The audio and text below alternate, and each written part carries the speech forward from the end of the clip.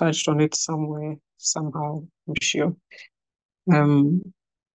I did touch on the fact that prayer is the medium by which we access the realms of heaven, by which we access the power of God, by which also we access the mind of God, right? We would look at Esther chapter 5, but I just wanted to look at the formation and the order in which the tabernacle was given. The process, the building of the tabernacle, and what it was that Moses got the opportunity to encounter the Lord and have a picture of what the Lord desired in terms of the tabernacle. Now, before the temple itself was built and before they did the tent, right? The tent, they got into the promised land and they had the tent. What they had was the Ark of the Covenant. The Ark of the Covenant was what we would call in the temple area the holies of holies. It was where the presence of God was and where the where that was the point. So when the Lord was teaching me about prayer being a journey, it really starts with Exodus, right? 25, Exodus 40, where he's giving the instruction, this is how you build the tabernacle. Now you start from the gate, you go to the brazen altar, you go to the lever, you go to the lampstand, you go to the showbread, you go to the altar, and then eventually you get to the ark, right? So this is the blueprint. The blueprint of what Moses saw of heaven is what we have in the tabernacle. Now, this is what prayer is and prayer should be to us, is what the Lord was teaching me. That prayer is a continuous thing. It was a continuous journey. It was an everyday thing. Prayer is like breathing, really, basically. Is that I do not see prayer, or we do not see prayer as a place where I go to, right? We still say that we are going to the place of prayer, but prayer doesn't end when we leave the place of prayer. In fact, prayer is carried along with us as we move, as we go, as we continue on our journey. Because the point of prayer is to get access and to gain access to the mind of Christ. Now, when I come to pray, I can spend hours in prayer. And by the design of the Lord, he can give me his mind right there and then, right? As I am in prayer. We are not taken away from that. But I think even in that, we come to the place where prayer begins with worship, thanksgiving, confession, supplication and all of those things. You see the progression of prayer, even in the way that the prayer itself is ordered. You see a pattern, you see a journey, like we are moving up and up. So the Israelites are given this tabernacle model. And the point is that they would come from the gate and get to the holies of holies. Granted, the people themselves were not given access into the holies of holies, but the priest. On the flip side, when we look at the New Testament, that is not the case anymore.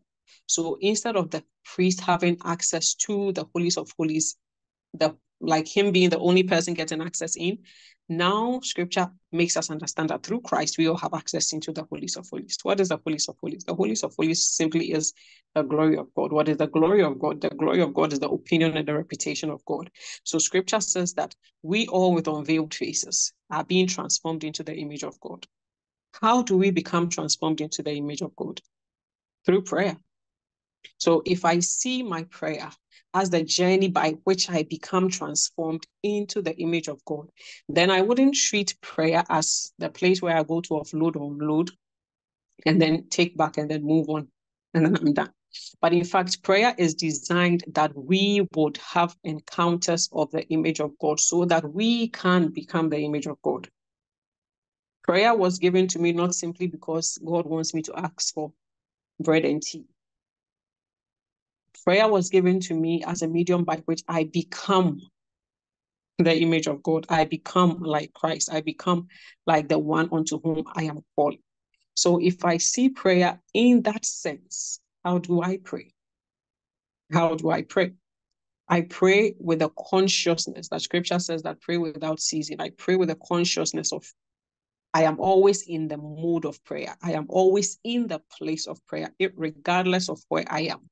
I am consistently praying. And I know that we have this belief that consistent prayer is when I have, like when I set 6 o'clock to pray, and every day at 6 o'clock I come to pray. Every day at 6 o'clock I come to pray. Every day at 6 o'clock I come to pray. Every day at 6 o'clock I come to pray. Now, this is important that we have such time set for the Lord. But I would also say that the Lord is not holding us to set times. Why? Because unlike God, the structures and the systems of our operations changes, right? So in fact, nobody can truly say that without my systems and structures, all things being equal, where your systems and your structures are not changing. You are a mother today, you're a wife today, you're a wife without a child, you're a wife and now you have a child, you are jobless today, you have a job tomorrow. And so your systems and your structures are changing. How then do I keep consistency in prayer? How then do I stick to that 6 a.m., 6 p.m., 12 a.m. prayer, right? Without breaking the pattern. Because we say that the power of prayer is in the consistency of prayer. Now, what men will do is this, that we will say that if it is not 6 o'clock consistently for a period of time, or if it is not 10 o'clock consistently for a period of time, then we have missed something. Then somehow the glory of God will not be seen, or you will not see the glory of God, or you will not have the encounter that you are looking for. That is not to say that if you put your faith in the fact that if I pray every day at 6, right? I'm praying every day at 6 for maybe a month, I will not encounter God. You will encounter God. The fact is that your meeting is backed by belief, not necessarily the belief itself. So Genesis 28, verse 10, I think to 22. No, it's Genesis 20. Sister Delali, can you help me put the scripture where I think Genesis 28 is the ladder, when Jacob has the ladder encounter. When Jacob has he sleeps, he puts, I think it's the same thing. He puts his head on the stone and then he sleeps, and then he sees the angels ascending and descending, right? Now, the issue with the problem is that a lot of the times we are focusing on the place, right? There was a place that Jacob slept and Jacob got an encounter. So there is a place that is designed for me to have an encounter. But in fact, I am sure that many more people have slept in that same place, maybe not on that same stone, but in that same place and not had an encounter. Many more of us have slept in the place of, let me pray only 6 hours at 6 p.m. Let me designate 12 a.m. Let me designate 1 a.m. to my prayer so that I would have an encounter. Many more of us may have done that and not had an encounter. And then there are those who have had encounters there. That is not to say it isn't neither here or there, right? But he sleeps there and then he has an encounter. The fact is that the encounter was not about the place as much as the encounter was about Jacob. So I could be praying like Elijah. But the fact that I am not Elijah doesn't mean that I'm going to have the same encounters as Elijah. Bridget, could have slept where Jacob slept and not have an encounter by virtue of the fact that I may not be in the covenant that Jacob was in. So Jacob could have, in fact, slept anywhere, right? And had the encounter. The point is that it was about him more than it was about the place. So if I make my prayer about a place and about a time, what I am doing is that I am removing the possibilities of God meeting me in other places, right? So I could be praying in my room today. And the fact that I have prayed in my room today means that there is a glory that fills this place, right? Automatically, the glory of God settles in my place of prayer. That is not wrong. But I think what the Lord wants me to share is that lift the burden off. I have to do it a certain way in order to receive from God, especially when the certain way is not what God has called us to. The point is that I want to be the image of God. The point is that I want to pray without ceasing. I want to be in the consistent mode of prayer. So I would see a Christian who is holier than thou in the place of prayer. And then when they get out of that place of prayer, they act like they weren't just in the presence of God, right? Because the mindset that I have with prayer is that this is the place of prayer. So when I come, I will repent of my sins. I will pray all the prayers that I've been taught to pray. And God being merciful, I will find that experience and that encounter in. But I leave that place of prayer without having achieved the purpose for which prayer was given to me. And the purpose is that we all with unveiled faces will become, as we behold the image of God, will become like the image of God. That is why prayer was given. In the garden, Sister Delali, thank you for the scriptures. In the garden, man is made in the image and in the likeness of God. And by virtue of that, he has access to the realms and the power and authority and the place of God. What has happened now is that we have lost that connection. And gradually you will see as scripture progresses from Genesis that further away man becomes to move from God. Man is moving further away from God with every chapter that you read of men, to the point that the story of Noah and the ark had to come in because now God could not recognize himself in man. He says that every thought and imagination of man was wicked. Now there was no image of Christ found in man. And then a man, Adam, has a child called, I think Seth has a child called Enosh. And scripture says that now men begin to call on the Lord. Now this is the mode that God has given us through Christ. The gospel of reconciliation is to reconcile us back to the image of God. And the only way we can become the image of God is we have connection to know the one I'm supposed to have the image of, right? If I don't have any means by which I can know Christ, then I do not have the means to become like him. So he gives us this mode, this medium called prayer. And he says, call on me, and I will answer you and show you great and mighty things. CWW's password. We call on him. The purpose is to, now the word call, sometimes you look at it as hello, like I'm calling somebody, come. Right? But the word itself means to assemble, to gather, to meet. So what he's saying is that come and meet with me. It is in the meeting with him that we become like him. That is why prayer is a journey. Prayer is a journey that is leading me to the holies of holies, where I can, by the means that by the provision of Christ Jesus, his resurrection and his death, scripture says that when he died, the veil was torn. Now there is no veil.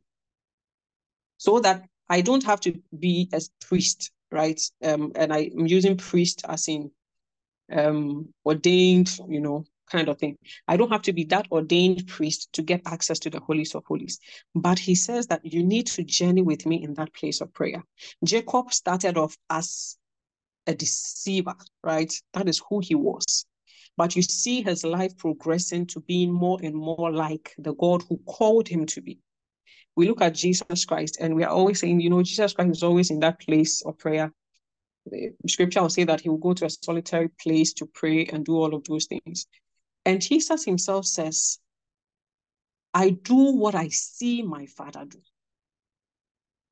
The only time and the only place that we see Jesus and the divine having communion is in that place of prayer, in that solitary place that he finds himself. And it wasn't tied to Jerusalem, nor was it tied to Bethlehem. You would realize that everywhere that Jesus went, at every given time, he would wake up, right, and go.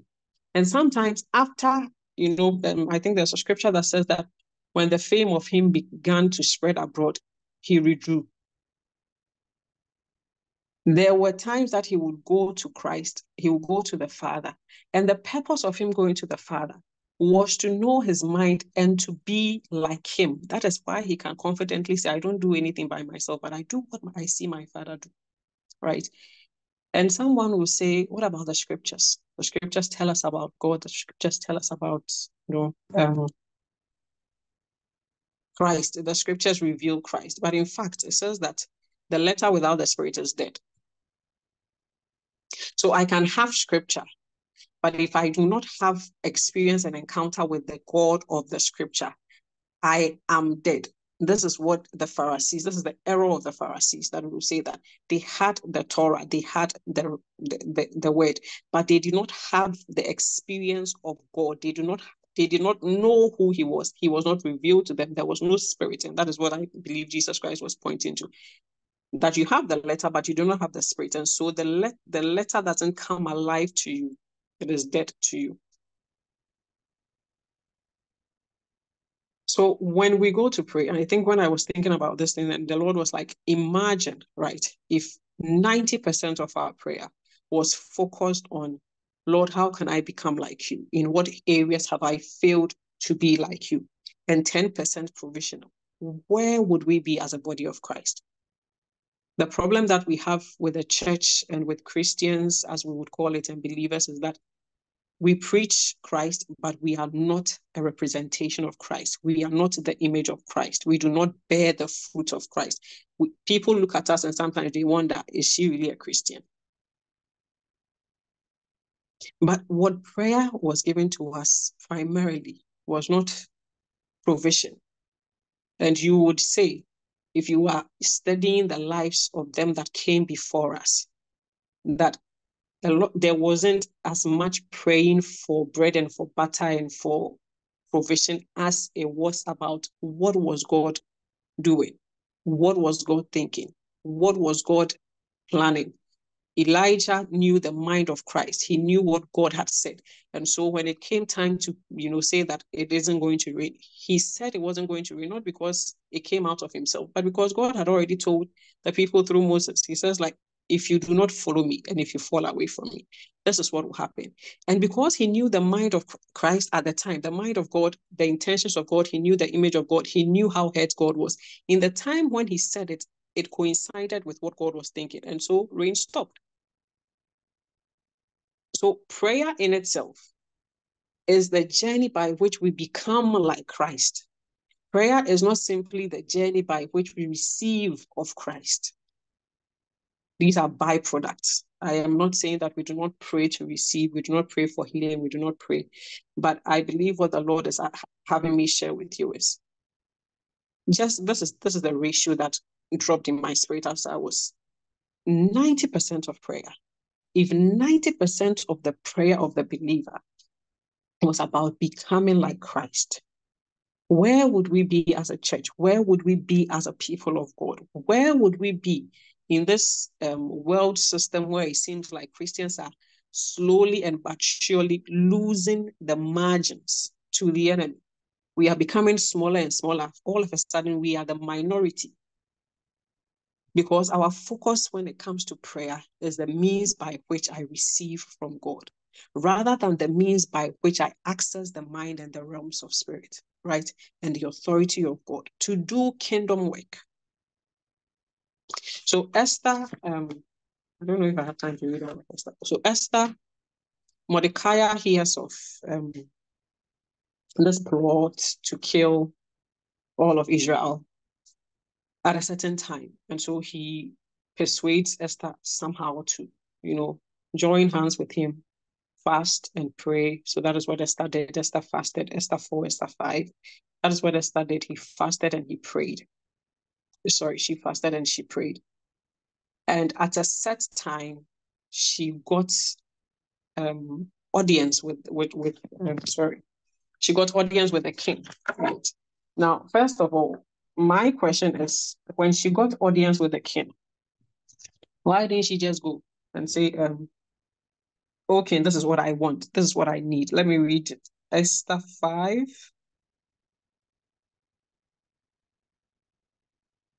Okay, so I'll read verse 5, chapter 5, because verse 4 is when she was preparing, when she was doing the fasting and all of those things. So now it came to pass on the third day that Esther put on her royal apparel and stood in the inner court of the king's house, over against the king's house. And the king sat upon his royal throne in the royal house, over against the gates of the house. And it was so, when the king saw Esther, the queen, standing in the court, that she obtained favor in his sight. And the king held out to Esther the golden scepter that was in his hand. So Esther drew near and touched the top of the scepter. Then said the king unto her, What wilt thou, Queen Esther, and what is thy request? It shall be given thee to the half of the kingdom. And Esther answered and said, It is, if it seems good unto the king, let the king and Haman come this day unto the banquet that I have prepared for him. Now, why didn't Esther simply just go ahead and say, Oh, king, this is what Haman is plotting, and my people are going to be dead, and I will be dead in a couple of days or a couple of months or whatever the time frame was? Why didn't Esther just go ahead and say and make the request? But you realize that what Esther did is that she pauses, not that she is hesitant or not that she doesn't know what she wants. And instead, she invites the king. She invites the king. The invitation of the king is the presence of the king. The presence of the king was more important to Esther than just, laying down my request or laying down her request, because she knew that it meant more and it would mean more to her cause if she had the presence of God, of the king, with her.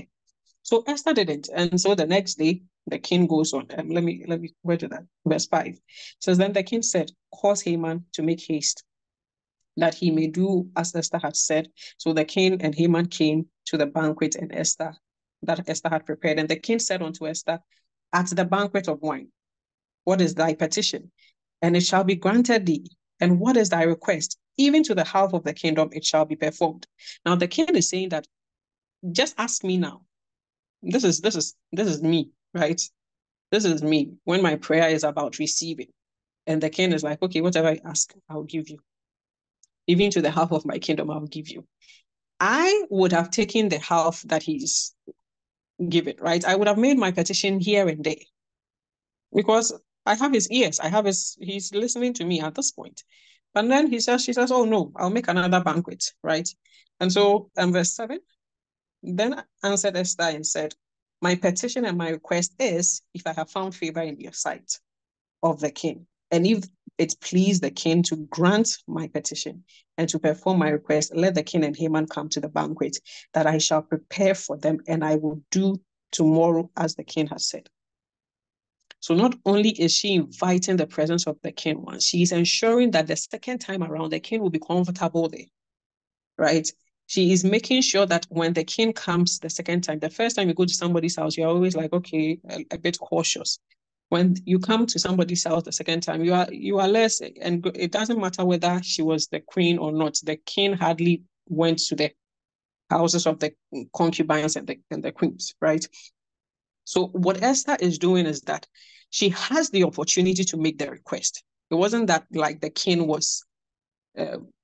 had lent his ears. And this is what we do. Let me say, this is what I do that has gotten me to the place and what the Lord is teaching me, that I am quick to make the request, forgetting that the request has more value to me when it comes with the presence, right? The request, he can give it and he will give it, right? But what I miss out on is the presence, right? The presence of God.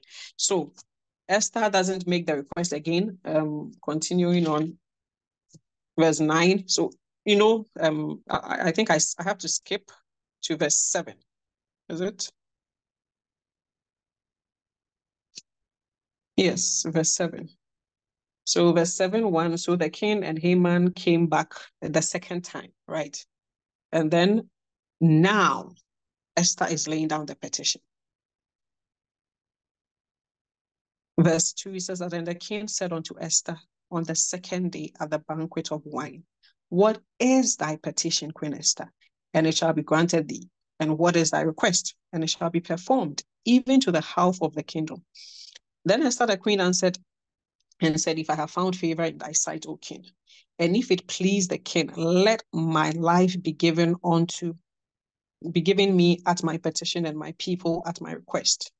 For we are sold, right? And I and my people to be destroyed, to be slain, to perish. But if we had been sold to bondage, it would have been fine. I want to skip because it looks like I'm going to be reading a lot. So now the petition is made, right? But we see a hesitation even in the king. The king has said, ask whatever it is and I will give you. Right. But verse 7 says that, and the king arises from the banquet of wine, and in his wrath, he just left. He didn't say anything to Haman. He didn't respond in any way. But then when he left, verse 8, he returns. And when he returns, he stumbles upon something that to him seemed, I don't know, but it angered him even the more, right? And it was in that state that he decided that let us punish Haman. Now, the point that the Lord was making is that imagine she had made the request there. What would have happened is that the king would say, investigate, and Haman would have found a way around it. Now, the request has been made, it has been granted. Okay, Haman is trying to kill the people. Let us find a way to punish Haman. Haman would definitely, with his power and his authority, would have come and found a way around it. And most of us, we ask for healing myself. And then the enemy is like, I have legal grounds here. Because I went and I asked, I was not in the presence of God. So whatever he was doing, I was not able to counter it. Haman would have found a way to counter it or to, minimize the effects or the punishment that he would have. Now, maybe they wouldn't have died, but Naaman would have opportunity to plan again. But because the presence of the king was with Esther, when Haman acted, even though he was simply begging, it looked more dire than just a simple beg. And because she had the presence, she was able to deal with Haman, right? The hesitation of the king in the first instance was that the king was not simply going to kill Haman because Haman was the king's right-hand man. But because he was with Esther and he saw what he saw, now he is able to overrule Haman. Now he's able to deal with Haman in a way that brings peace to Esther. So now when I go to the place of prayer, I can do two things. I can see prayer as the place where I go and I make my request, and God will give me, right? A lot of the times we receive the blessings of God and we feel short. Sometimes you receive the blessings of God and you are more depressed in the blessing than you were before the blessing. Why? Because you got the blessing, but you did not get the presence. And prayer is not intended for us to simply get the blessing, but also to get the presence. 2 Corinthians 6:17. It says that, but he who is joined with the Lord is one spirit with him. He who is joined with the Lord is one spirit with him. What we want from prayer is to be joined with the Lord and be one spirit with him. I see Jesus Christ is walking, and then he sees this woman whose son is dead, whose husband is already dead, and now the one son that she has is gone. Now, scripture says that he had compassion for the woman. And by that compassion, he's able to say that, boy, rise, right? Rise. Now we see Jesus's operations also in areas where it's like he has pointed to a certain person or a certain place, and then he moves to that place. Like the Samaritan woman, Jesus already knew. It wasn't like a bypass. Jesus already knew, right, that he was going to meet the Samaritan woman. Like the man at the pool, Jesus already knew that he was going to meet the man at the pool. So we see the difference in Jesus' operations, where there are miracles that he does, that he is fully aware of the miracles that he is going to do. So his moves and his directions are toward that person or that place. And then we also see Jesus moving in areas where he's not really planning on. He just encounters somebody, right? Like blind Bartimaeus crying out, son of Judah. Like the woman, the woman who holds the hem of his garment. And scripture says that virtue came out of him. Where did that power come from? That power did not come from Jesus, the man. That power came from Jesus, the God. Now, what Jesus has done is that the man Jesus and the God Jesus have become one in flesh, right? And sometimes because we say that it's Jesus, we think it's automatic. It isn't automatic that the man Jesus and the God Jesus becomes one in the operations of Jesus' miracle. But it is because prayer is a part of his life. That is how come as he walked the earth, because if he was not walking as fully man, then his death was meaningless. But because he walked as fully man, how then did he do the miracles that he did? Because he was joined with God, and therefore he was one spirit with him. So it wasn't a matter of let me pray for the miracle to happen, but that if I feel compassion towards this person, I can get out of myself and say, wake up, and the Spirit of God, which is one with my spirit, will cooperate with me and then bring life. Right? So the disciples meet a man by the gate called Beautiful, and he says, what I have, I give to you. What did they have? Because they were men. Now, what they had is their spirits joined with the Spirit of God. So they can pull not from their own spirit, but from the Spirit of God who is in them. That is what prayer has been given to me to achieve. So if I have prayed for 10 years, if I have prayed for 20 years, and Lord have mercy on me, and I have not achieved this, that means I have missed the point of prayer. If God wanted to give to the Israelites, they didn't have to pray. It could rain manna.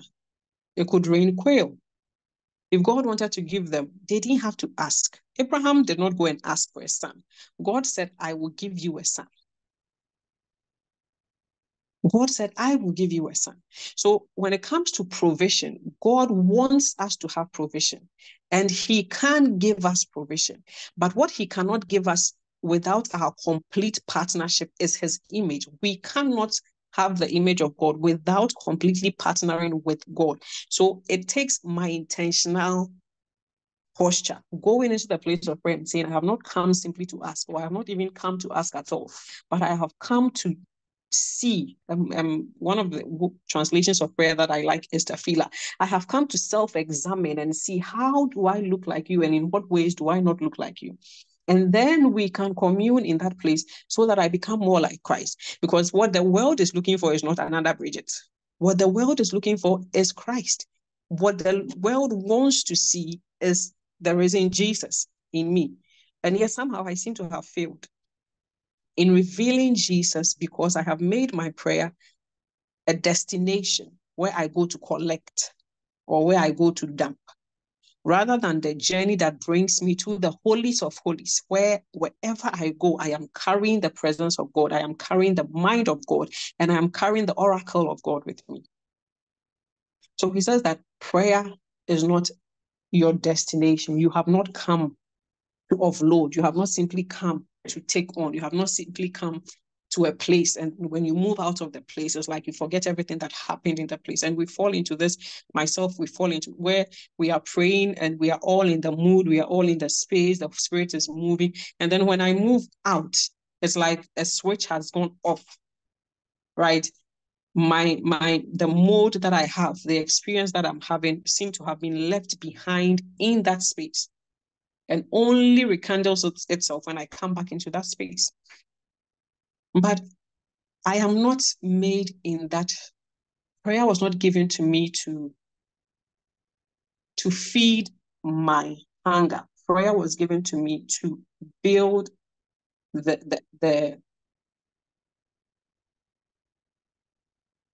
to build an image of God that men will see and be drawn to him. Right? That is why he gave me prayer.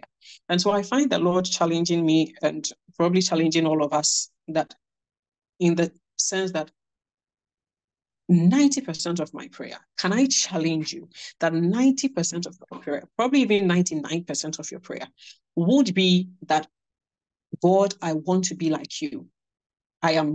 I desire to be like you. I want to return to having your image, so that every step that I am taking, I am conscious of the fact that I want to be like God. I am trying to be like God. I am walking in becoming like God.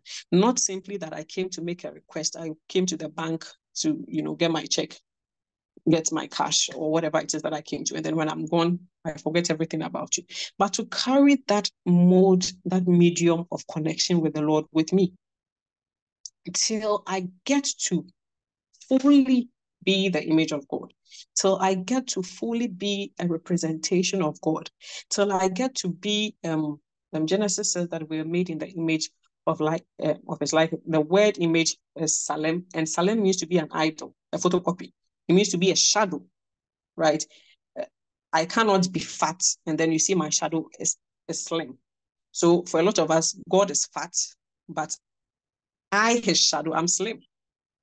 The shadow is always equal to the image. If I am a tall person, if I am dependent on the sun, but the features, right? Okay, let me use this example. This is better. I can't be a human with an image of a dog. I can't be a human with, with the shadow of a dog or with the shadow of a fish. If you see a human walking, the shadow that you expect to see is a fish, right? So the word means that if I see Jesus, if I see Christ, the shadow, which is me, Bridget, should be the same as Christ. But I find that a lot of the times Christ is, but the shadow that I am portraying a shadow of probably a fish or probably a monkey or probably something. But the image does not match. God's image does not match me, who's supposed to be his shadow. And that is why prayer is not supposed to be treated as a destination. Prayer shouldn't be treated as a destination. But if we will renew our minds and say that prayer is like the air that I breathe, right? He can challenge us to pray without ceasing and have consistency in prayer, because that is how prayer is supposed to be. Prayer is supposed to be the fuel by which I move, or the car by whatever the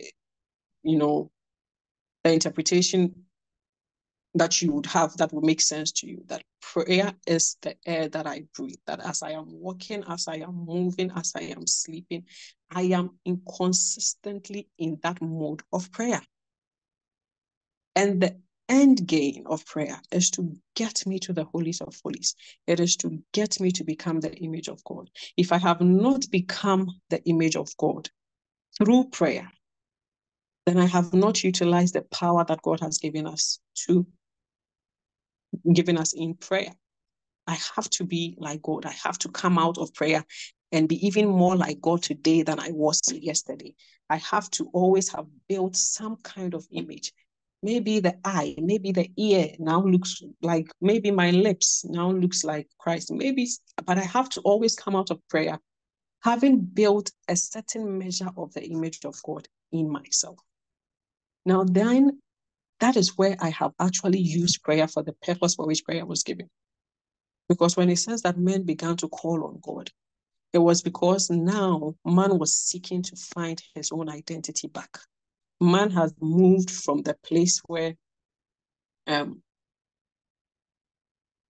we have metamorphosized into the image of the enemy, right? In today's world, we see that happening again, where we are being, assimilated into the image of the world. So this is what the world is with feminism, Black Lives Matter, LGBTQXY, whatever. We have been morphed into the image of society, and we are going along with it. And for some of us, we are not even doing anything about it. For some of us, we don't even feel the hurt of the Lord in these things that we see around us. We are still going about praying for our car and our children and our money and our business and all of that. And we do not understand that what is happening, the labor pains of the end time that is happening, is the time where we pray the mind of Christ, where we pray the kingdom of God to come here on earth as it is in heaven. And if I am praying, my prayer time is all about bread and butter, then in fact, I have failed. I have totally failed. I have totally failed and totally misused the essence and the purpose for which prayer was given, right? So scripture says that Christ did what? He took the form of man. He took on the form of man. In order for Christ to come and deliver us, he took the form of man. And he's simply asking us, take the form of God now. It is your turn. It is my turn. He has come, he has taken your form, he has died on the cross, he has done the thing for you. Now he's saying that by Christ, I have become that link. I have become that link that you are able to now morph back into the image of God. The same scripture, Genesis 28, when Jacob is seeing the angels ascending and descending, right? And just that, Jelani, can you help me find in the scripture that Jesus says that we will see, I think he's speaking to the disciples and he says that they will see angels and descending upon the Son of Man, right? They are descending upon the Son of Man. And then contrast it for me with the scripture in Genesis where Jacob says that he's seeing angels ascend and descend on the ladder, right? He says that I see a ladder and I see angels ascend and descend upon this ladder, and replace that ladder with Jesus Christ, because now Jesus Christ is the ladder upon which angels are ascending and descending. Jesus is the link, and Jesus is the way, and Jesus is the means by which, that is why he says, when you ask the Father, ask in my name, don't just go and ask. Jesus is the means, is the example for us, that he morphed into man to bring us deliverance. The way that we are delivered is that we become and we take the form of God. And what I am learning is that prayer is the only way that I can do that. Not by might, not by power, but by my spirit. I can read the Bible 1,000,000 times over, and if I do not have the spirit with me, right, it doesn't do much. It doesn't do anything. And then also, on the other hand, I can read the scripture that says that do not lie. But if I have not communed with the Lord and have a deposit of him in me, it becomes challenging for me to not lie, because I have taken the form of the enemy. I have taken the form of wickedness, and lying, sin is part of me now. Lying is part of me. Cheating is part of me. Pride is part of me. All of these things are part of me. And he says that we cannot be like Christ if we still hold on to these weight and these sins that easily beset us. How do I move from there? It isn't simply by knowing what the word says. Then I become a Pharisee. But it is that I come to that place of prayer, that I access prayer, that I use prayer for the purpose for which it was given, which is to be the access, the medium by which I access God's mind, I access his power, I access his authority, I access his image, by which I become like God. So what are you using your prayer for? I believe this is the challenge that the Lord will have me share with you, that what are you using your prayer time for, right? If you're praying 30 minutes or 1 hour, can you confidently say that 90% or 99%, right? Because 90 to 10 is what I had in my spirit. But let's say 99% of you. What do you pray about 99% of your time? Because a lot of us, 99% of our prayer time, we are praying for things in the guise as intercession. I'm interceding for my husband. I'm interceding for my job. I'm interceding for my children. I'm interceding for my business. It is all the I, my. And we have somehow come to the understanding that all of these things are part of God's kingdom. But if I would pray, the kingdom of God come, let me be the image of God, you would realize that all of these things naturally fall into place. When Adam was walking in the image, in the power, in the authority of God, he didn't have to toil. He didn't have to strive. There was no need for the sweat of his brow. All the Lord said was keep. That means I had to make sure that maybe I'll trim here and there, but I didn't have to dig. I didn't have to give the land extra water. I didn't have to. That is not what. Provision came naturally in the presence of God for Adam and Eve. And it is when we moved out of the presence of God that provision became a worry, a weight, and a challenge for man. So imagine 99% of our prayer. We are journeying with God to become more like him, to the extent that now we carry his presence with us. Provision will naturally come.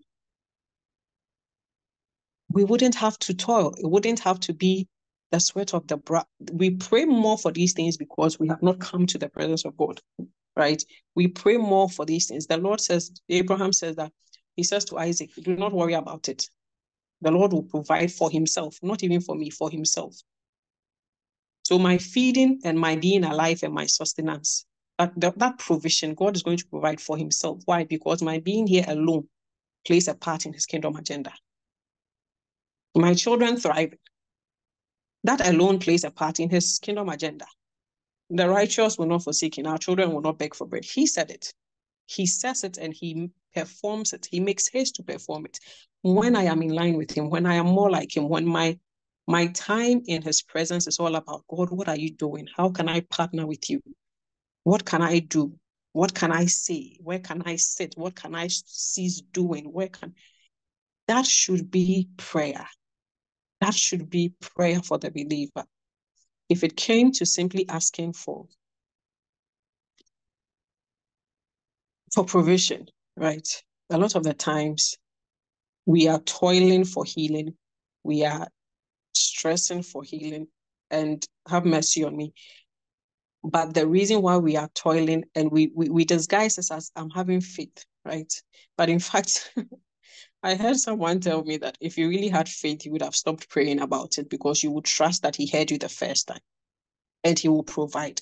You would probably move out of consistently bombarding heaven's door to thanking the Lord because he says what you ask, believe that you have received, right?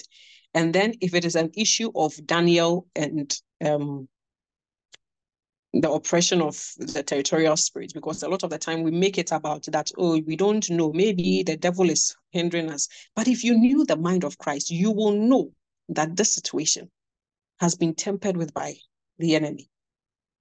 So I wouldn't use that Daniel scripture as my reason for always knocking and bombarding on the door of the Lord and saying that you said I should ask you, give me this, give me that. And then the other thing that we will use is the woman. Jesus is telling a parable, and it is the parable where he says that men ought to always pray and not faint. And so this woman is banging on and I would use that. So she was banging. But the point is that she was banging on an unbelieving man, on an unrighteous man. I am banging on the door of a righteous God, a God who says that if you ask me for bread, I will not give you stone. So it is a parable. It doesn't mean that is God. It doesn't mean that God is saying that keep banging on my door for healing or keep banging. Because if indeed I believed that God had given me the healing that I was asking him for, then I would ask, Father, give me healing. I need healing in my whichever part of my body. And quickly move to thanking God and saying that, Father, I thank you for this. I thank you that I am healed. I thank you that I am healed. And sit in the place of thanksgiving, right?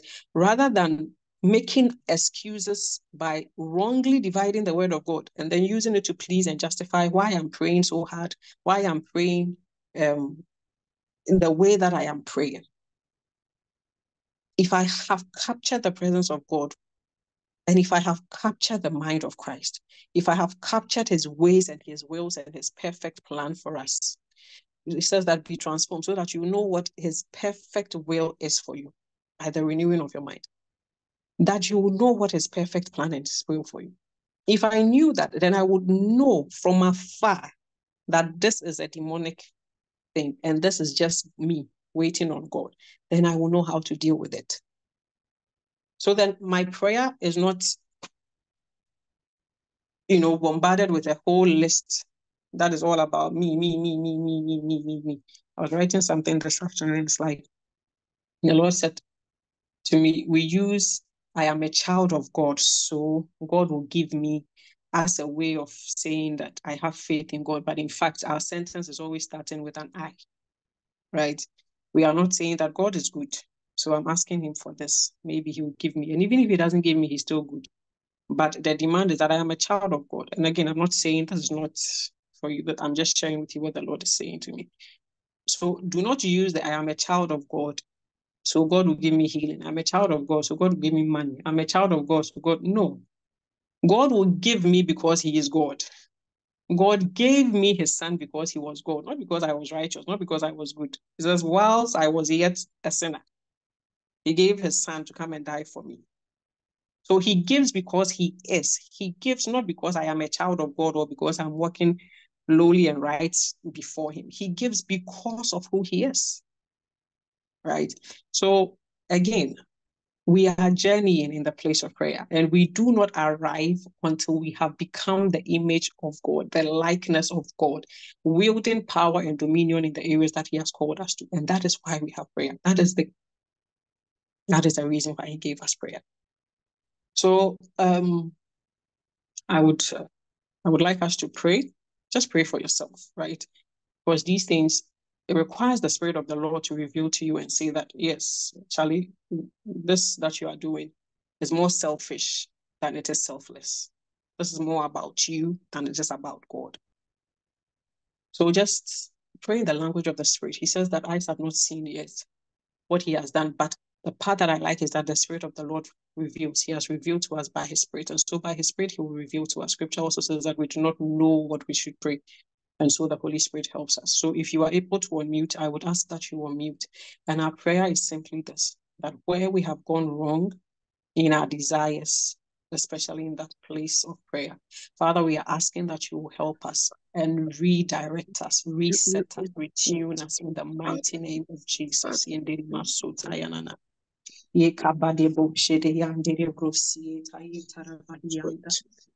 Rema mane makokai andiri masete be antanisa yarababade si andiri brose anda. Rema maka baye de boshayana masete be anta ide be andana masiko yandiri. Arama mandiri masote tayanta rike bahadu sita rayana ndiri brose yere bahandiri. Rama maka baye de bashede baye de. Mandiri maso koyana nana. Era mandiri maso koyana na ire bahandiri de shede be ara masianda.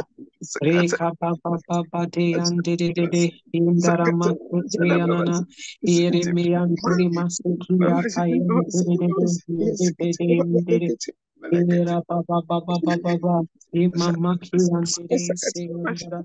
Rabate yandere mahandere base koyanana era mayera mayindere masu kare yandere era babate yade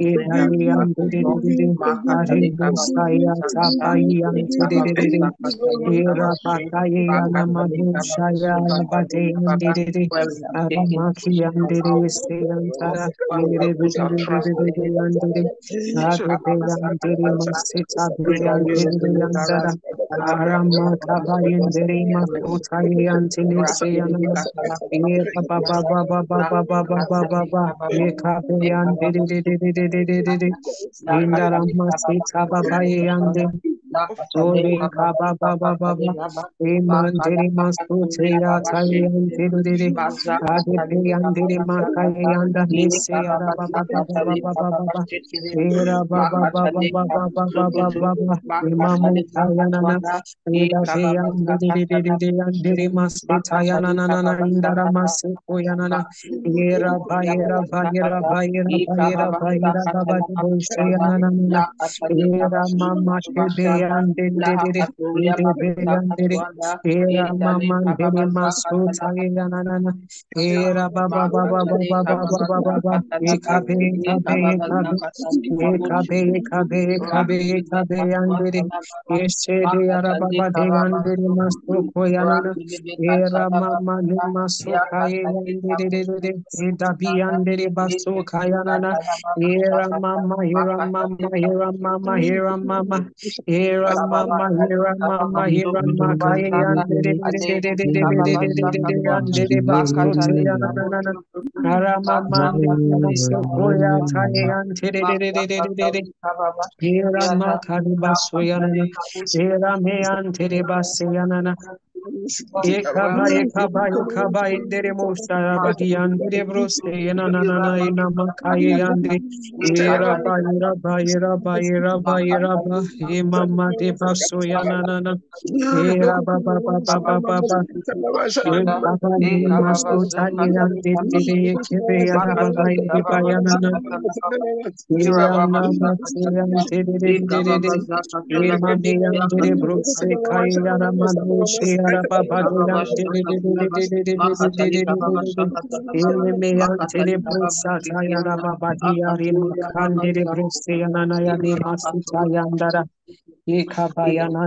the name of Jesus, Lord, we thank you. We bless your holy name. Amen. Thank you for joining. Thank you for staying. Shall we unmute and share the grace and then proceed to pray for husbands? Before we do that, Sister Bridget, can we all corporately just pray for Sister Bridget?